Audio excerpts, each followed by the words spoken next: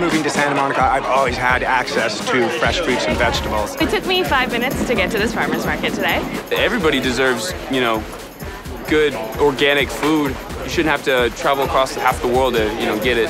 I've always had access to healthy foods and vegetables. I'm very lucky.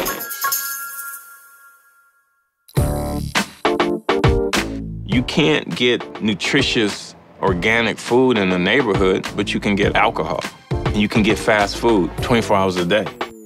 Most people don't realize the change that comes from planting a garden. And it represents an opportunity to design the life that you want to live and not the one that was designed for you.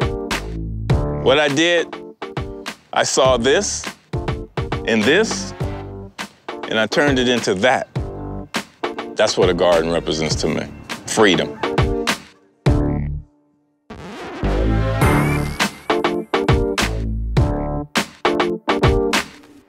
I'm Ron Finley.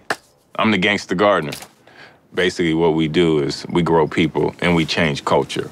But don't tell anybody that because everybody thinks it's about food. It's not. I've lived in South Central most of my life. The neighborhood was predominantly black. It was a vibrant neighborhood when I grew up. It was still poor, but you kind of didn't realize you were poor because everybody around you was the same. I guess I realized the inequality early on as a child because I got off the bus at the wrong stop. I got off the Rodale Drive, and it was like I was at Disneyland or Oz or somewhere because it was just beautiful, and the people were in all these fancy cars. So that's how I discovered that things were different. Things in your neighborhood wasn't the same as things in other neighborhoods.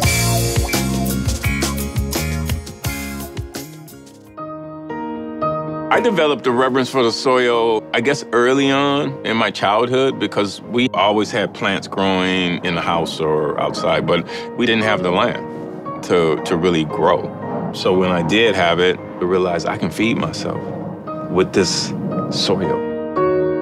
I wanted to experience beauty. I wanted to walk outside and I wanted hummingbirds, you know, landing on my shoulder and butterflies kissing me in the ears and bumblebees.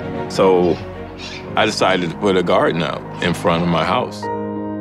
And I got an arrest warrant. I didn't know that there was an ordinance that you couldn't grow whatever the hell you wanted to grow in front of your house. It's funny because nobody complained when there was trash. Nobody complained when the lawn wasn't cut. I didn't get a citation. But as soon as I beautify it, I get a citation. Why is this?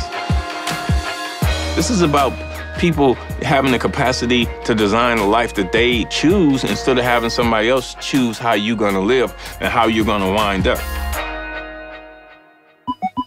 I didn't realize that I was in what they call a food desert, which I call a food prison. You just stop and you realize and you look around and you're like, wow, this whole environment has been designed for my demise. It's hard as hell to get anything healthy. You have bad food, liquor stores, DaVita, dialysis center. And there's the drugstores 24 hours a day. Why? These African-American communities, we're only 13.2, 13.5% of the population. Why are our mortality rates higher than everybody else? Why are our chronic diseases higher than everybody else? A lot of these diseases are caused by food. Your food should not kill you, it should heal you. The ability to grow your own fruits and vegetables, that is free. You see this little worm right here? This is not your friend. I know he looks cute and nice. He's not. He's not your friend. See the damage this little one thing can do? So imagine if it was thousands of those.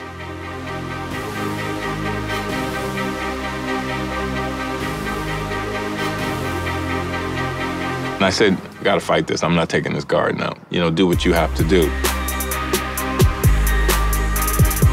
I found out about Ron from reading an article in the newspaper. The guy pulls into my office. He's got a very strong personality. And I just liked him. He and I began to talk about what he was doing. Ron Finley's project confronts the overall problem that we have. There are not an equal amount of locations in economically challenged areas where you can just walk into the market and find a wide variety of fresh vegetables and things of that nature. We like healthy stuff, just like everybody else. When you have one group that has all of the opportunities and another group that you have to fight to ensure that they have opportunities, that's inequality, and that's what we try to balance out here. So we decided that we try to legally put together an ability to grow vegetables on city parkways. The vote was unanimous, which was 15-0. We got the ordinance changed. You can now grow food on the street.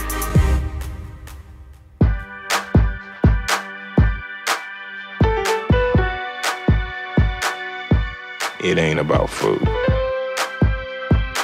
This is about people.